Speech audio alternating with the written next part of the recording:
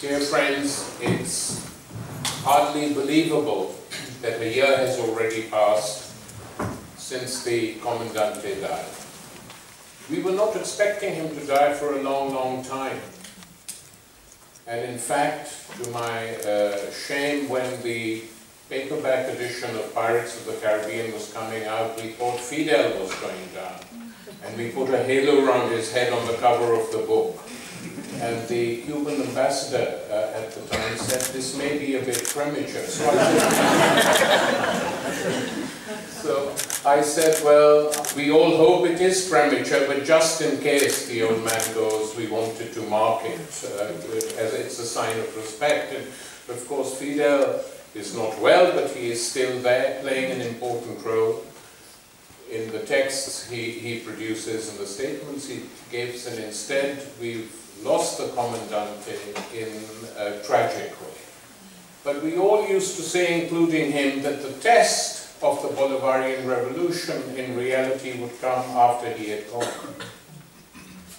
And this is the process that we are now going through, and to which I will return. But I want to start with what Bolivarianism is, how it has been portrayed, and how this term is now used universally to describe the radical regimes in South America. Many of us, myself included, I don't refer to Latin American experts and scholars, like my friend Richard Gott, who of course knew much of this, but those of us who were not that familiar with South American history actually learned the history of South America and the liberation movement from Chavez's speeches. I mean, of course, I certainly knew who Bolivar was and what he did, but it wasn't till I was in Caracas, either in 2002 or 2003 or 4, I can't remember, sitting down to listen to a Chavez speech, and an hour was spent explaining who Simon Rodriguez was and what his achievements were. Simon Rodriguez, who he? And it emerged, as one read more and more about that period, that Simon Rodriguez was in effect Bolivar's teacher, largely responsible for politicizing him, his private tutor, hired by his family to educate him, and Rodriguez, very influenced by the French Revolution and especially its Jacobin wing, provided a very special education to the young Bolivar. Because Bolivar was born fortuitously in the late 18th century in between two revolutions, the American Revolution, which kicked out the British, and the French Revolution, based on the philosophers of the ideology based on Enlightenment philosophy, which effectively did away with religion for some time, not too long, about 20 years, and then it came back in different ways, and which abolished the monarchy, ended many of the landed estates in France, and inaugurated a bourgeois order in the progressive sense of the word. And if you are born in this period and growing up in this period, then your outlook is formed by the environment in which you live and work and travel. And in those days, of course, communications being what they were, often you had to travel to know what was really going on in a country. In a way, it's still true today, given the media, that you have to go into the country itself, but you understand what I'm saying. Technically, it was impossible to find out. It was through books which took months to travel on ships in the form of pamphlets or little booklets which arrived and you learned what was going on in France, etc. And the young Bolivar's outlook was formed by these two revolutions. From the American Revolution, he learned that it was possible to expel an occupying imperial power. For the Americans, it had been Britain. And for Bolivar, much more serious, because he was confronted with a much more effective rule was that of the Spanish. So the struggle against Spanish imperialism, on which he embarked, came after he had journeyed through Europe and seen the radical currents at work, and seen the armies of Napoleon destroying reaction in many, many parts of Europe, sometimes effectively, sometimes ineffectively, and then Napoleon's own capitulations.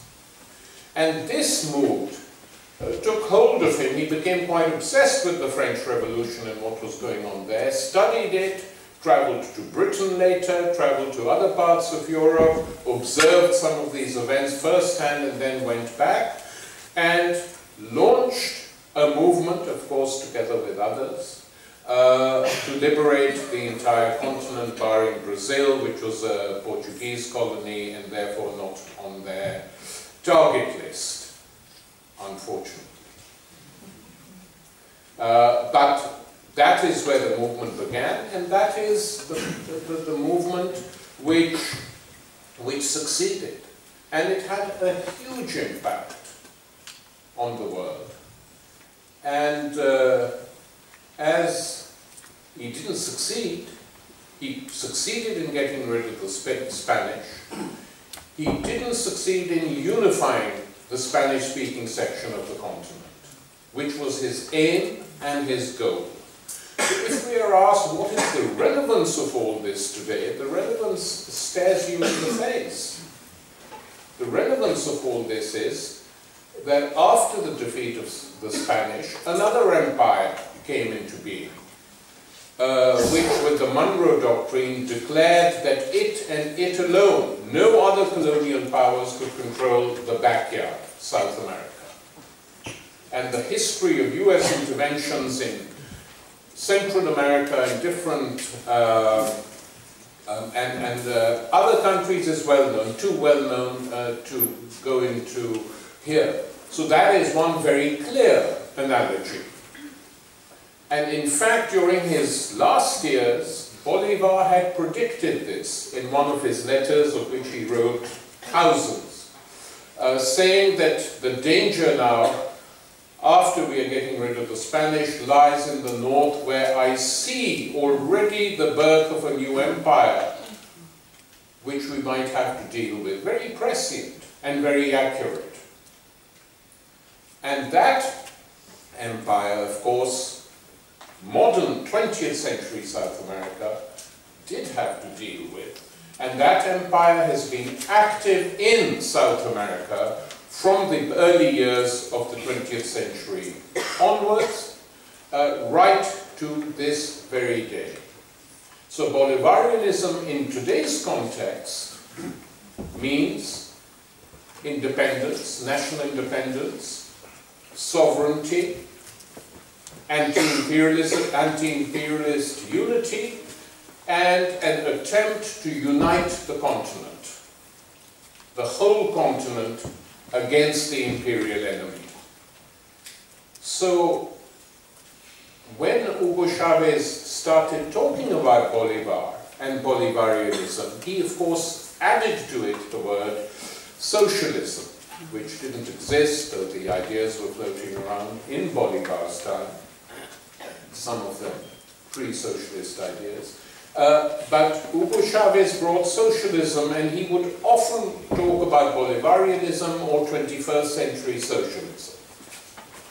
Now, the significance of this was the following, that this began to happen in the late 90s. And it happened at a time when it appeared, not wrongly, that capitalism had conquered the world, scored a huge triumph in dismantling or subverting its own enemies. When I think back now, I think the cleverest thing the Americans did during the Cold War was to intervene in the Sino-Soviet dispute and try and back China. I mean, it was a case of divide and rule on a global scale. Not all of us saw it as such at that time, but it now appears very significant indeed. And they succeeded.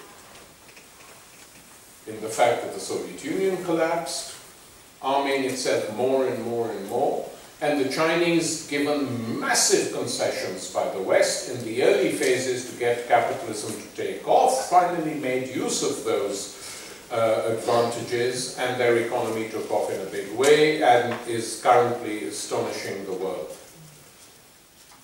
But there's no talk of socialism there.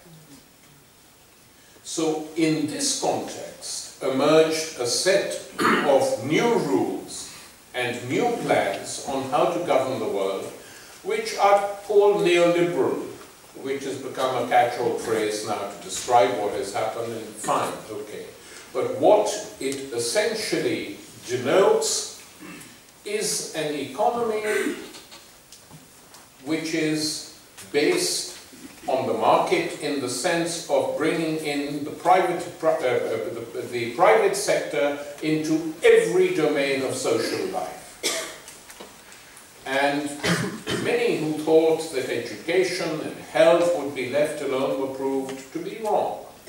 Nothing was sacrosanct, and they got away with it and they did it. This was in Europe.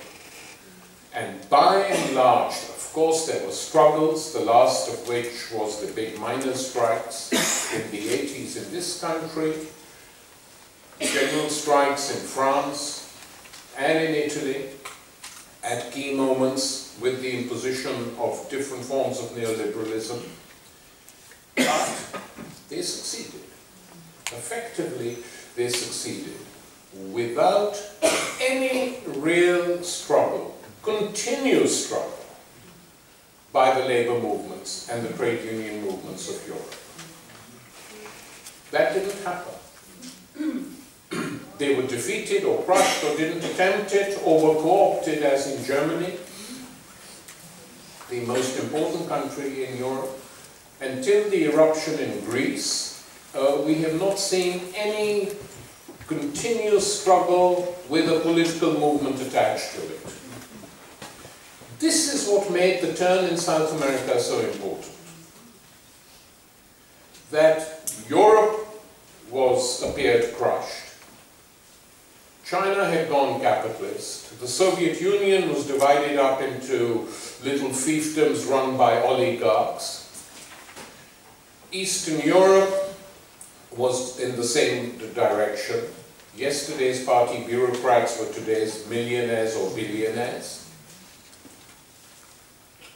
And Yugoslavia had been divided and split up by a savage and brutal civil war in which the West played its part. So this was a situation effectively in Western and Eastern Europe. Asia, nothing much going on there either. Very happy to embrace the new consensus that the free flow of turbocharged capitalism was the only